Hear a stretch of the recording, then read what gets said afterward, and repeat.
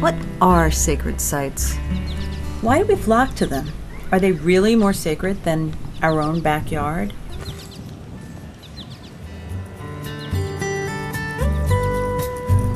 Thousands of sites in every country on the planet are places of awe, of worship, and of prayer.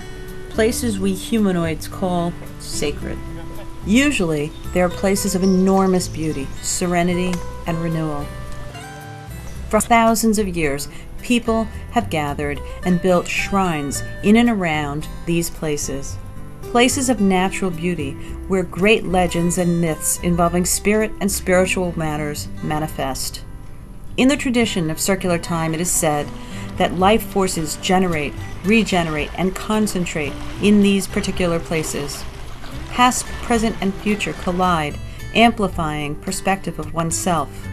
A more coherent and concentrated view emerges, connecting and reconnecting each one of us to each other and to the all. Recently, I visited a place like this, Niagara Falls, a place of beauty and awe, sacred to Native Americans for thousands of years, and sacred to all who visit and experience her magnificent power. The thing that struck me most was the sheer power of the rushing water. For 12,500 years, water has roared over the gorge. Originally over 5 billion gallons per hour, or 35 million gallons per minute. Now half its volume is diverted to turbines. However, enough water falls each day for every man, woman, and child on the planet to drink for their entire lifetime. The water falls without stopping, without pause, without any hesitation, flowing, rushing, splashing, and filling the sky with mist and rainbows, filling the heart with solace and the mind with renewal.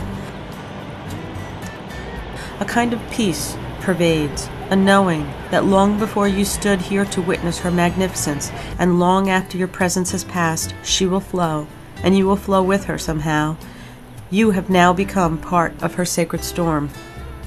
It is amazing and awe-inspiring, and as I stood witness, I wondered, did I have to travel 2 days' journey to experience the power of the goddess? Is she only in these sacred places, or is she everywhere? Is this sacred place really more sacred than my own backyard? The place where butterflies flock to my garden, the place where all the beloved critters who have shared time with me and my family make their rest and transition? This place that I love and loves me back, where I witness the seasons and the years and enjoy the daily cycle of life, death, and renewal. Each spring the daffodils emerge and shout with their big yellow trumpets the return of the growing sunshine. Each autumn the beautiful maple turns yellow and drops her leaves, blanketing the flower bed below with a warm winter cover. Each season holds its own color and power. The sweet smell of the living soil, full of fat earthworms.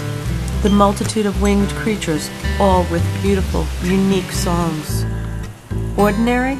Perhaps to some. But to me, extraordinary, sacred, warm and welcoming, full of love, life, and renewal. Any place where the goddess resides has power, each moment new, alive, and beautiful. Each place magnificent and sacred, if one just takes a moment to notice. The goddess is love, and that love is not reserved for the lucky few who can travel great distance or afford the great expense. Her natural wonder is all around us, all the time. What makes a place sacred is you, and how you choose to experience and flow with the place. I guess the answer to my own question, what are they? They're places of possibility, where the line between what you believe to be and what can be and what is blurs a little, just enough for new possibilities to come into focus and renew the magic in your heart and remind you of the power of love and light and the promise of and connection with everything. Goddess is everywhere for you. Her magnificence is. All you have to do is be witness, be aware, and share, her immense beauty, serenity, renewal, and love.